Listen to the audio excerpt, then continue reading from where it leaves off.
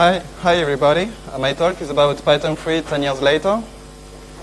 My name is Victor Stinner. I'm a C Python core developer since 2010. What does it mean to work on C Python? It means, for example, to maintain the CI, to fix regressions, to take care of the bug tracker, to help to review patches, to help to debug some issues, but also to take care of the mailing list, to answer questions, to follow some PEPs. In fact, there are many things that should be done in Python. And I'm working for CPython, but also on OpenStack for Red Hat. And I am a very happy Vim on Fedora user. I decided to group my slides into 4 seasons. So the 10 years will be in 4 seasons. And we will start with autumn. The birth of Python 3000, because at the beginning it was called 3000 and not Python 3, was in 2006 with the PEP called Python 3000. And the thing is that at this time, some people started to complain about design issues of the Python language, which were called warts. For example, in Python 2, you have the small integer and you have also the large integer. And the idea is that if you start with a small integer, depending on the operation, you may get a small or large integer. So to check the type of a variable, you have to check for both types at once. There is also a new class introduced during the development cycle of Python 2, which is called the new class. You get a new class when you inherit from the object type. And if you don't inherit from an object, you get an old class, and some features like properties doesn't work as expected on an old class. So having these two things like small integer, new class, and old class can be very confusing for newcomers because you have to explain why we didn't have the single thing at the beginning.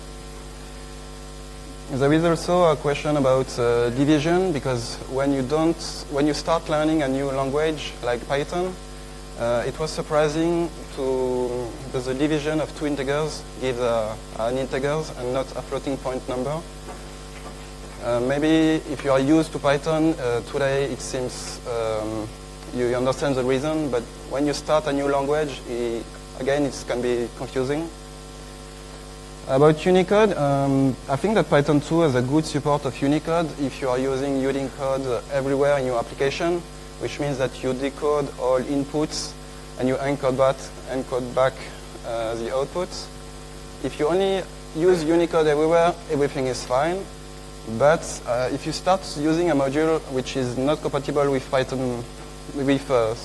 Unicode, you may or you may not get some issues depending on the content of the text.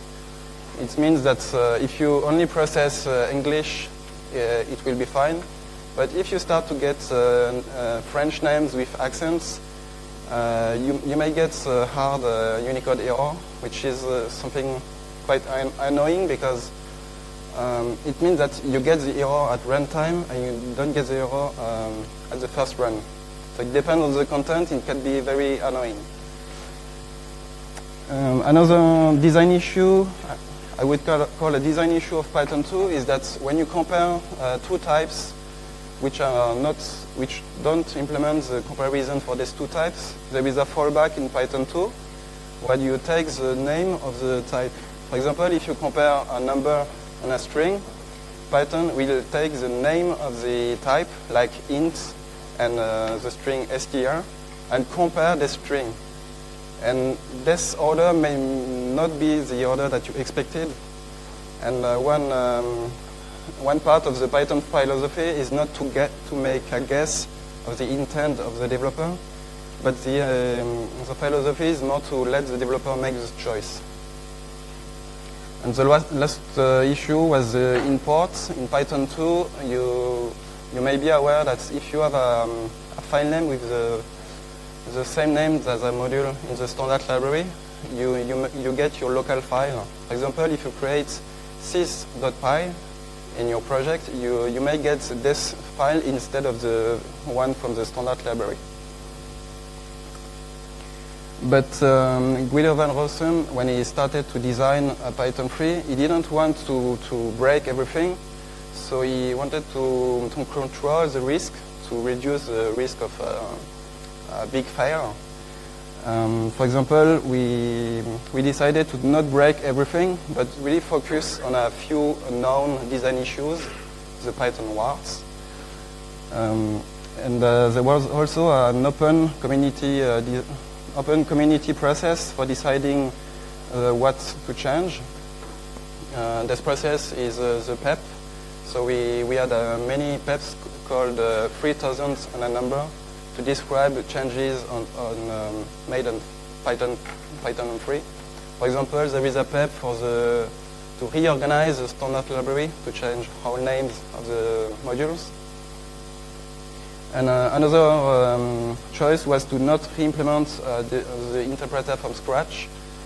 The idea is that if you start from the same code base and make changes, you get a better backward compatibility, especially for the C API. So these are all these rules to reduce the risk. And the last one is to announce the end of life for Python 2, to make it very obvious for people that there is a deadline. You must be aware that at this time you will have to port your project. And here it comes. The holy grail, Python 3. In 2008, you get it. We did it. And the first migration plan was very simple. In fact, Python 3 comes in the standard library. Python 3 comes with a tool called 2 to 3. It's to port your Python 2 code to Python 3 at once. And the idea is very simple, is that you run this tool on your code base and you're done. You are compatible with Python 3. Maybe it didn't work as expected. Maybe. Because the thing is that when you port your code to Python 3, the thing is that you drop the support of Python 2, and basically at this time it means dropping support for all users. So the authors of the modules on the cheese shop decided that's a no-go, and they didn't want to make the change. They didn't want to be the first one to make the change. They didn't want to be the early adopter. Another unexpected issue is that in practice, when you have a code base, sometimes you have external dependencies. And if you don't port all dependencies of your application, even if you port your own code base to Python 3, you are still blocked by the dependencies. So the problem was that everybody was waiting until someone moves, and nobody wanted to move. And the last point is that, in fact, we didn't expect that Python 2 was so much popular. We didn't expect that many companies have very large code bases written in Python, because there is not only the published code, but also the private code written by companies. And it was, so it didn't go as expected. Another issue with the Python 3 is what is called the technical debt. To explain the issue, imagine that you have to ask your manager to get some time to work on Python 3. So your manager, why should I let you work on Python 3 support? And the developer, oh, for all these new cool Python 3 features, obviously. Okay, but can we use all these features? Well, since we are still stuck at Python 2, we still have to support Python 2? Nope. So the issue with Python 3 is that even if you do all the boring process of the migration, you don't get any new feature of Python 3 because you have to support Python 2. So because of that, it was very difficult to ask your manager to get time, but also to motivate yourself to spend time on that. And Any migration like that means to modify the code, and you may know that any tiny change in the code is likely to introduce regressions.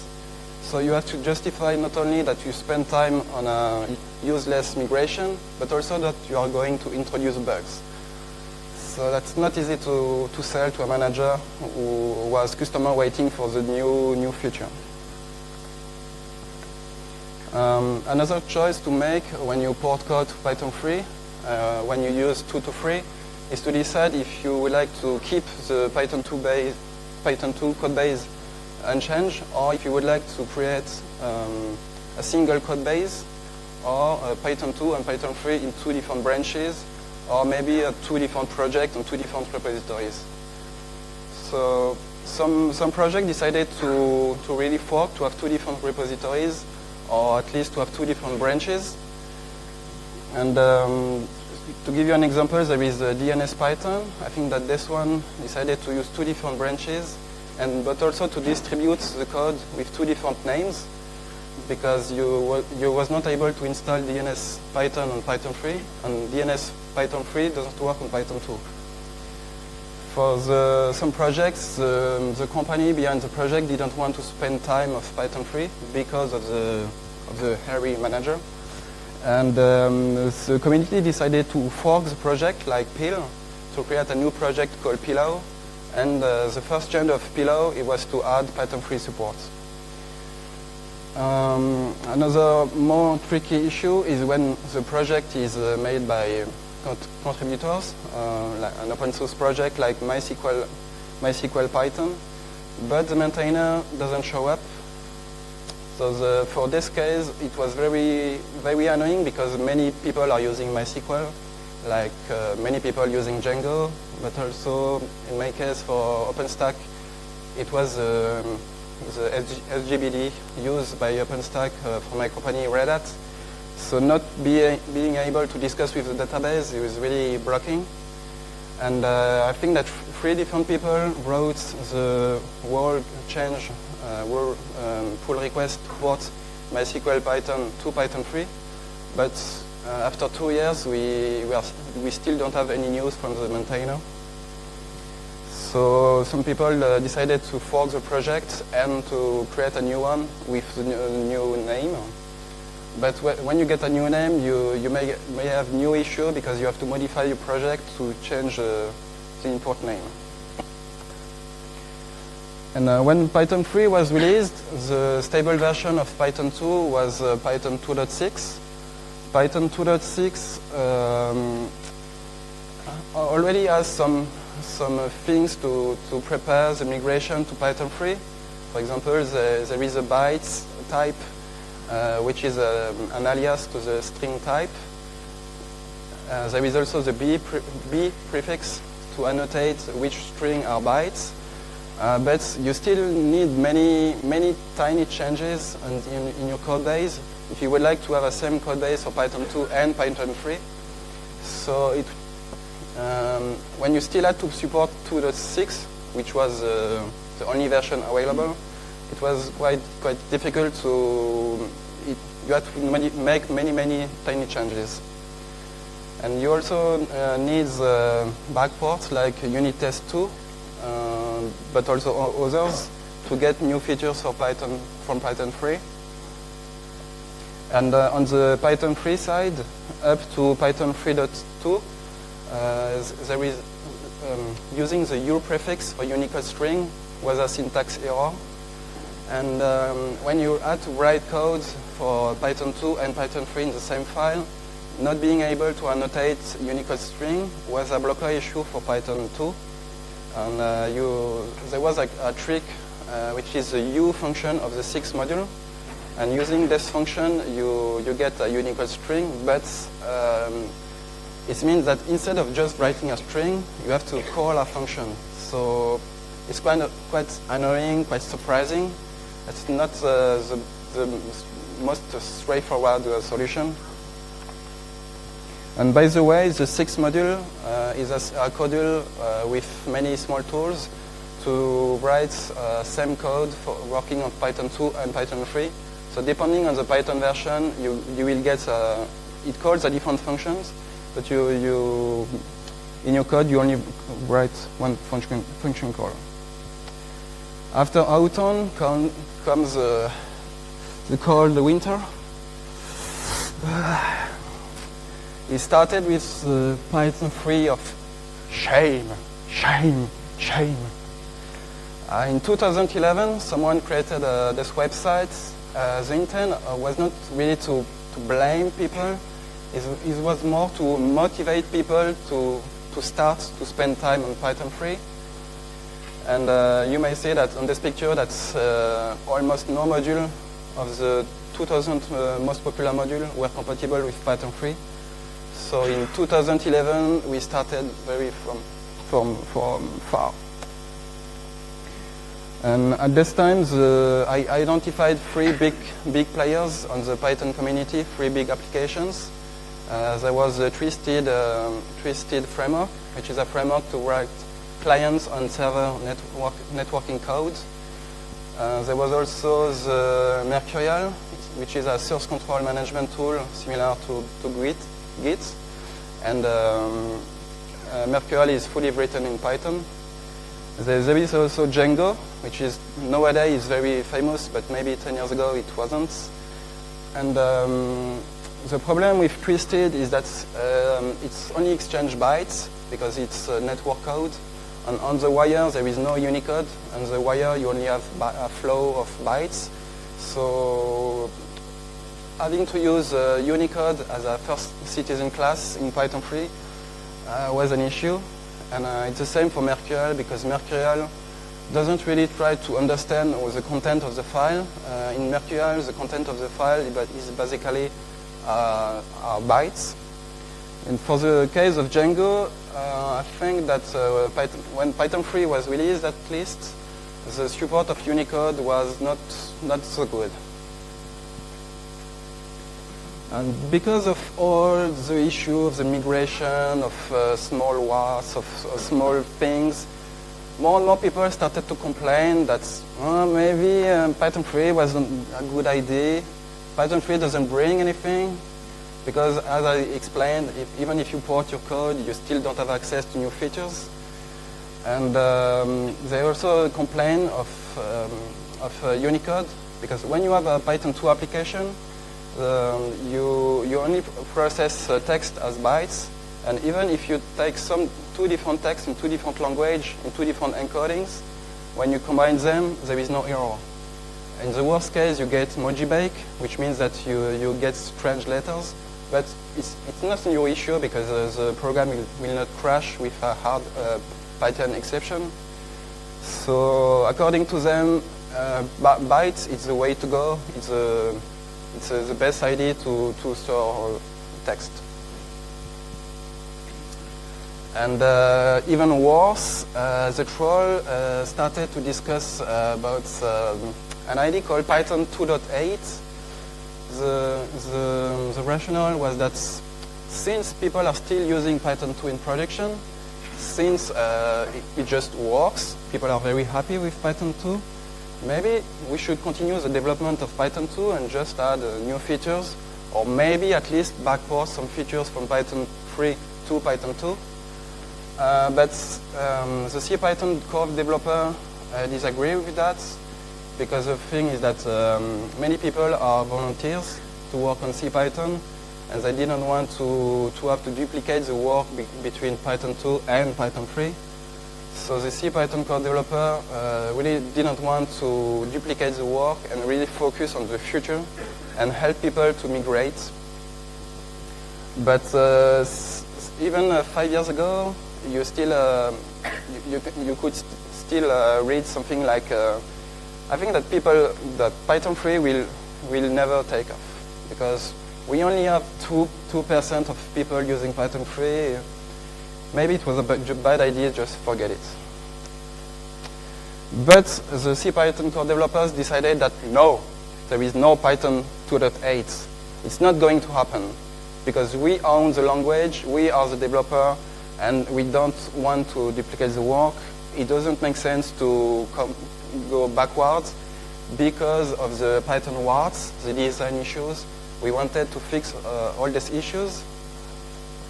So PEP was published in 2011, the PEP Not Found 404. It's a Python 2.8 unreleased schedule. And if you look differently at numbers, for example, like the top 50 most popular project on PyPI, in fact, we are more close to 80% of projects which are compatible with Python 3. So it's not like 2%.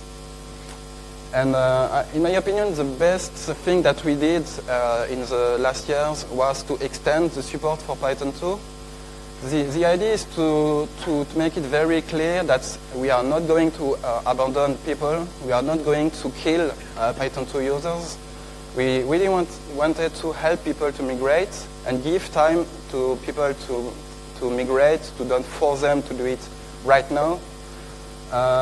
So Guido van Rossum decided to extend the end of life by 5 years. In fact, it means to double the support time from 5 years to 10 years, which is the longest support that we have in Python. And for your information, the end of life is very, very close now, in 2 years. After the cold winter comes the spring with flowers. The plants are growing, things are changing. So the first very good news is that we fixed our first problem in Python. What is the first problem in Python is how can I install something in Python? How can I install a dependency? And the usual answer was, yeah, you just have to install setup tools. Okay, but I wanted to install something, I have to install something else. How can I install setup tools? So you have to find an installer on a website to get it on your computer, to run it, which means to have the administrator privilege, which is maybe not the case. So it was annoying for everybody because it was very difficult to install setup tools. It was very difficult to find documentation. And there was not only setup tools, but also distribute and maybe other competitors. So in 2011, the PIP 1.0 was released. And the huge thing was in 2014, the Python 3.7.9 and Python 3.4 now comes with a new module called install pip. It's not really pip itself, it's an installer to install pip. And you fix the bootstrap issue of installing pip. And the thing is that since it's part of the standard library, people stopped to ask the answer, what is the best option? They just started to use pip because it's part of Python. So slowly it became the de facto installer. And now the Linux distribution and the Windows installer, the macOS installer, all come with pip. So you don't have to worry about that. And today it's much more easier to install something, to install an external dependency. Maybe the first approach of dropping Python 2 was not a good idea. So slowly a new idea comes up. But you have to understand that it takes a lot of time to understand that it was a mistake. It takes time to listen to users, to listen to developers. So it took us a few years to come up with this new approach. So maybe it seems very simple today to say that, but you have to understand that it took us time to find this clever idea. Is that instead of promoting 2 to 3, which was not a good idea, we should stop to drop Python 2 supports. Maybe a better idea is just to add Python 3 supports. And by doing that, a lot of things are changing. Because, for example, the migration is not a single shot. You don't have to port your whole application at once to Python 3. You can do it by small pieces, one by one. You can work on a single directory. You can port a single dependency. And by doing that, you can also check for regression on Python 2 if you have tests on a CI running to check your code.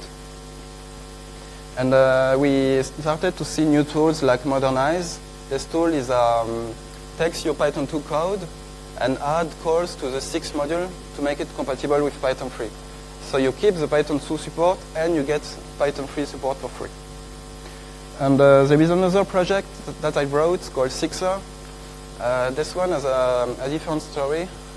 I'm working on OpenStack.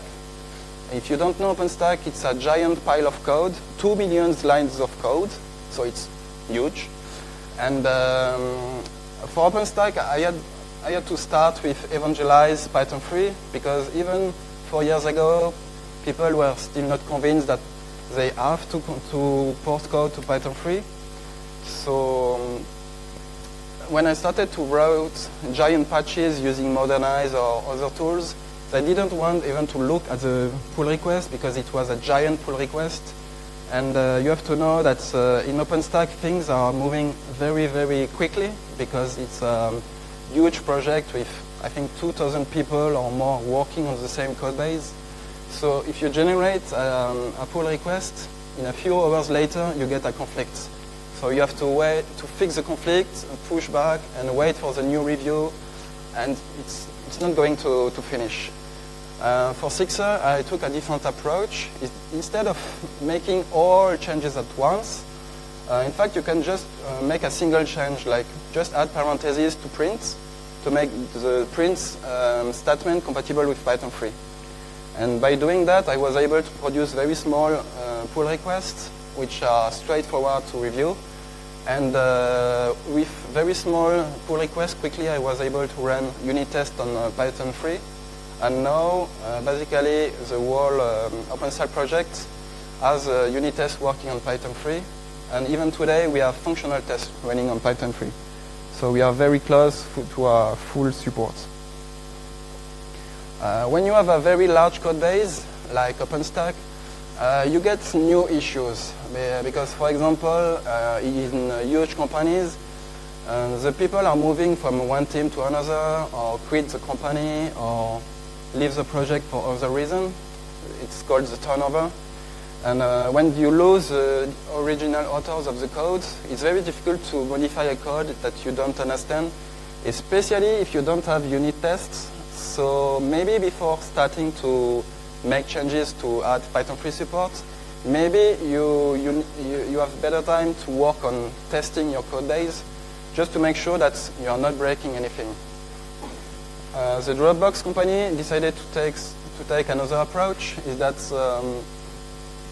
they wanted to annotate the type, because if you're coming from a language like Java, you can the type of all function parameters is very explicit, and the benefit of that is that you can run a static analysis to make sure that you pass the right type.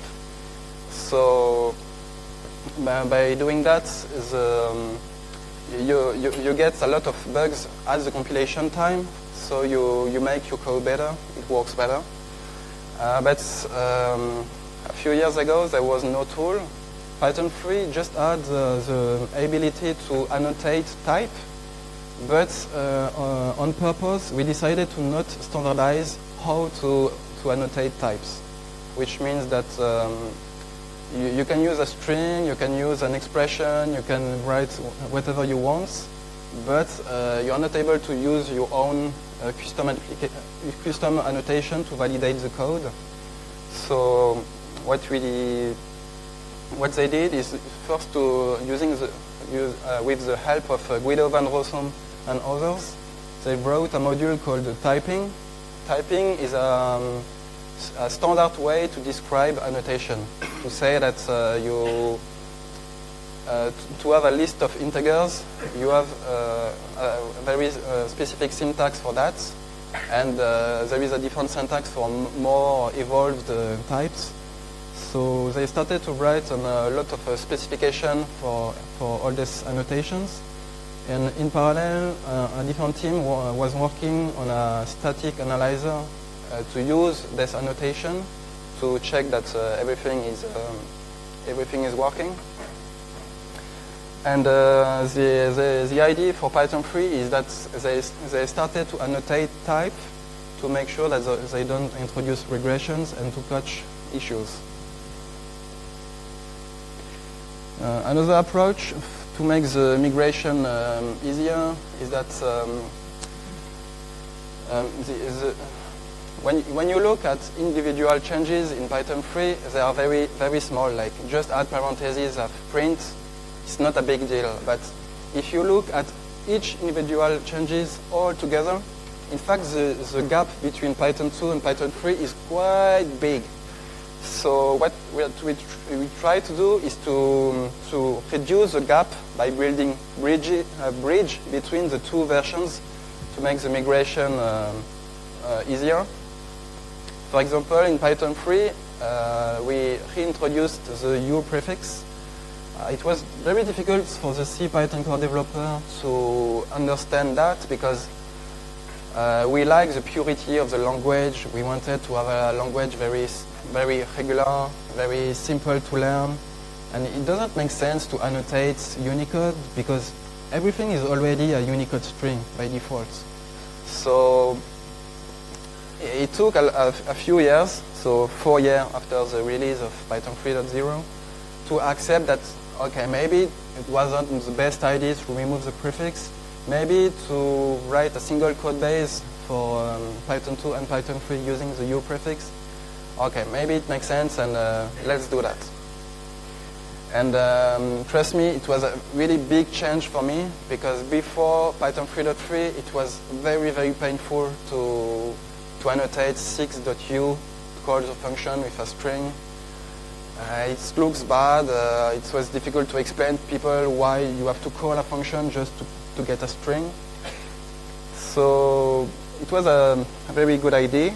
And in 2015, the Python 3.5 introduced back, in fact, the formatting of bytes. This specific change is very useful for projects like Twisted, because Twisted only use bytes for the networking client and servers. And before this change, to format a string, you have to take your bytes, decode your bytes to get Unicode, to process Unicode to format the string, and encode back Unicode to bytes.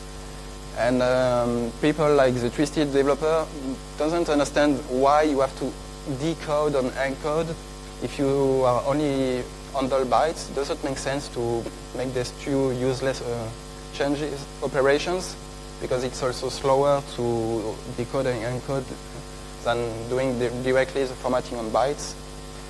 So this tiny change unblocked the migration of Twisted, for example. At least it was much more easier for them to pause the code. And on the Python 2 side, we also made changes to simplify the migration. What we did is to add warnings. It means that when you enable these warnings, running your code, your Python 2 code, start to complain that maybe this code doesn't look correct in Python 3. Maybe you can look at this code and do something to fix it. And the good thing with that is that you don't have to wait until all your code base, all your dependencies is ported to Python 3. You can start by looking at all these warnings and to fix them one by one. So you can see that we made changes of both sides to reduce the gap. And another thing which doesn't come from CPython directly, but more from the community, is that more and more people started to backport Python 3 features to Python 2, because technically sometimes it was just possible to do it. And by doing that, you can start to use new Python 3 features because they are now available on Python 2. So for example, the enum 3.4 is a new module enum of Python 3.4. So it becomes possible to use new features like that. And after the spring comes summertime. It's time to enjoy. So to come back to the previous slides of the Python wall of shame, we only had 9% of the module which were compatible with Python 3. And the author of the website built this website to motivate people. And one day he decided to change the name of the website to Python 3 Wall of Superpower. And today we are very close to 100% of projects, of the 2,000 most popular projects compatible with Python 3. In practice, we miss something like 10 projects, but it's not really an issue because these 10 projects are usually deprecated or replaced with a better solution, or a new way to fix the issue, or just a fork of the project. For example, like MySQL clients is not compatible, but you have MySQL, it was MySQL Python which is not compatible, but you have MySQL clients which is compatible. And you have to know that Python 3.6 is now faster than Python 2.7. Here you can see that the green line are smaller. In fact, the timing is normalized on Python 2. So if it's smaller, it means that Python 2 is faster. And this is just the most significant benchmark where the difference is the largest. So you can see that on many benchmarks, especially on SymPy, it's way faster, up to 2 times faster in fact. To give you an idea of the performance work that we did, there was a talk at the previous PyCon US made by Instagram, because Instagram is working hard on porting their code base to Python 3. For different reasons. For example, they would like to use async.io, and async.io is only usable on Python 3. But also Python 3 has less bug, it's much better. And they didn't want to postpone the technical debt. And the very good feedback from Instagram is that not only they ported the huge code base, because Instagram, for your information, is something like 700 million users. So it's a very, very, very large project with a lot of users, and it's fully written in Python. So it's not a small thing. And because they have a lot of users, and because Instagram has competitors, they are not able to restart from scratch in a different language or restart from scratch on Python 3. So what they did is to port the code piece by piece, and they succeeded to port the code. So at the end, you can see it on the CPU side. CPU, in this case, is more UWSGI and Django. On this side, they saved 12% of CPU just by moving the code to Python 3. So they are using less hardware, and trust me, for Instagram, it means something, because when you have 700 million users, hardware becomes very expensive.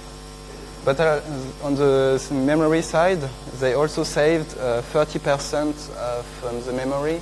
So again, it's very, very, very important for them. And for the memories, the most saving was on the Celery side. To show you also why you should move to Python 3, you have to know that I started to collect a list of known bugs of Python 2. Even if I'm working on CPython and we all want Python 2 to be very stable and to work perfectly, sometimes we are not able to fix bugs because I would say that Python 2.7 is super stable, because we have a support of 10 years. We have large companies based on Python 2. We didn't want to break the language. We didn't want to break applications. So the backward compatibility is even more important in Python 2 than in Python 3. And another issue is also technical, because, for example, Python 2 supports a lot of legacy platforms, and we don't want to lose the supports.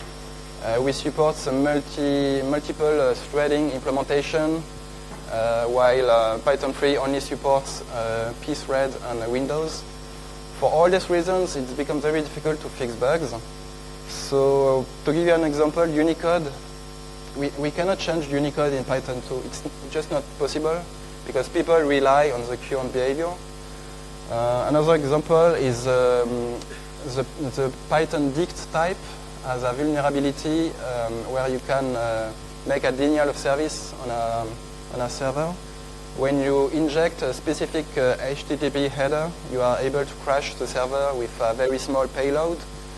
And one countermeasure for that is to randomize the hash function, because the attacker is no longer able to generate a specific pattern to crash the dict type.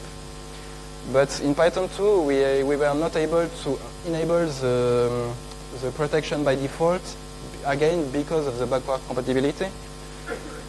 And the sub-process module is not thread safe. Maybe you are not aware of that, but when you start to get such issue, it's very painful because you may know that multi-threading is not something deterministic. It depends on the timing of the sub-process, so you may or you may not get the crash. It's very difficult to find the relationship between the multi-threading and the crash, and we cannot fix that. The recursive lock is not signal safe. A signal is, for example, when you spawn a sub-process and the sub-process completes, you get back a notification with a unique signal, and when you get a signal, if you get it on the bad moments, the recursive lock may become inconsistent. So it's also a very annoying issue because you are not able to expect signals, you cannot control signals, so it's very painful. And the last issue is that even if you modify your code to use monotonic clock to avoid issue with the winter and the summertime, the DST change when you add or remove 1 hour, even if you make your code safe, Python internals still use the system clock, which has the issue. But on the bright side of Python 3, we fixed the issue, like we added the time.monotonic clock, which is now available on all platforms. Another more tricky change is that the file descriptor has now non-inheritable. It means that when you spawn a process using fork on exec or subprocess, you don't inherit the file that are open in the parent process. Because in Python 2, if you open a file and spawn a process, even if you close your file in the parent, and if it's still open in the shell process, the file is not closed technically in the Linux kernel. So the data may not be flushed. You may not be able to remove the file on Windows. You have a lot of very annoying issues because of that. And something more critical is that if you open a sensitive file, like a file with passwords or sensitive critical information, if you inherit the file descriptor, the child process technically is able to read this file or even to write into this file. So we decided to make them non-inheritable by default just to fix the issue for everyone, and you don't have to modify your application for that. Another change of backward incompatible change is that in Python 3.5 we changed how we handle signals, because previously you was able to get an exception in Python when your function is interrupted. But when you get it, you have to restart manually your function until you get no signal. And we decided to make it at the C level, so you don't have to worry about that anymore. And about the file descriptor non-heritable, I wrote the PEP, and it took something like 8 months to convince Guido van Rossum.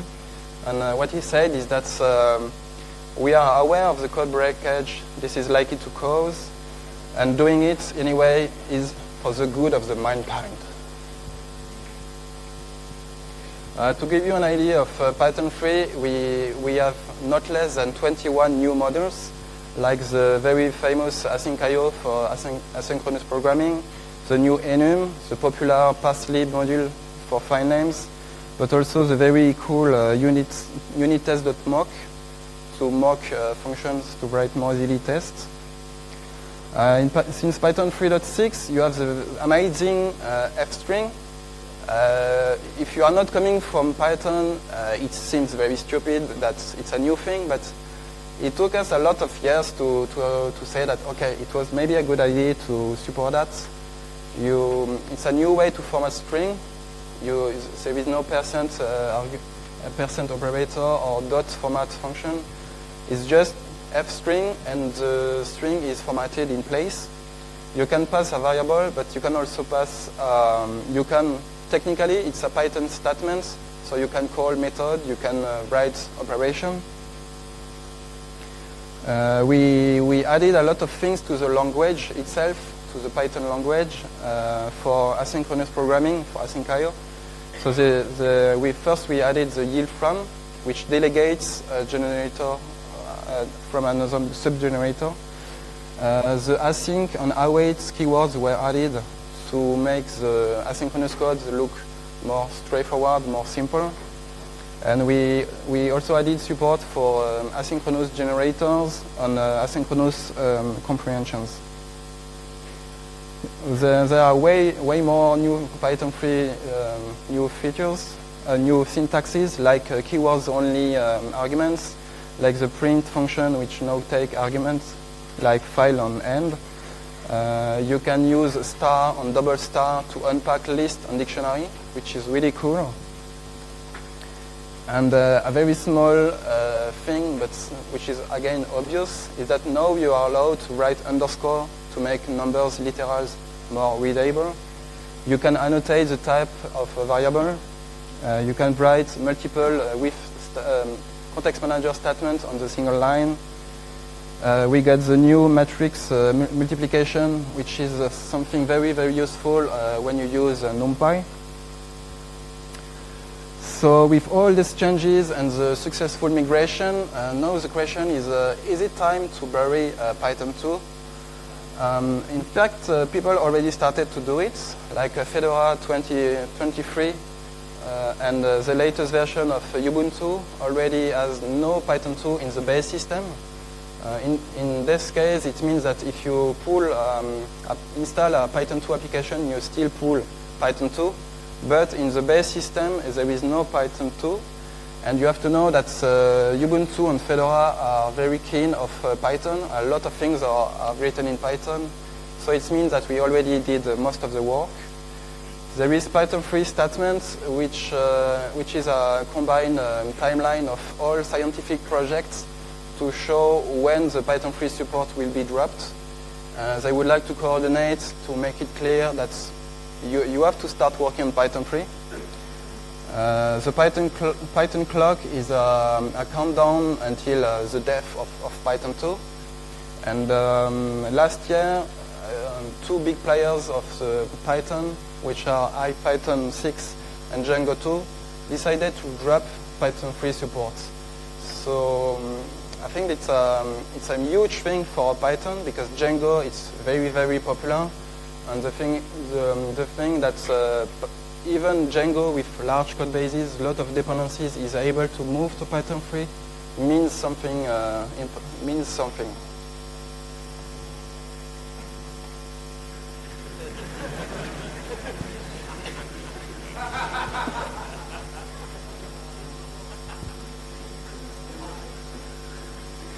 Okay, I think we are done. No, seriously, for Python 4, you have we learned from our mistake. We understood that it was not the best way to migrate from Python 2 to Python 3. And we will do it very, very differently. I think that Python 4 will be as a GTK4 and other project. It will be just the next release, not a backward incompatible release as was Python 3. we will use exactly the same deprecation process that we are using between each minor patent-free release, like 3.4, 3.5, 3.6. So it means that we start to deprecate, generate warnings, and only the release after, or sometimes 2 releases later, we start to remove the code. So we are giving more time to people to pause their code, but also to communicate on our changes, on documentation, but also on the code itself. Thank you.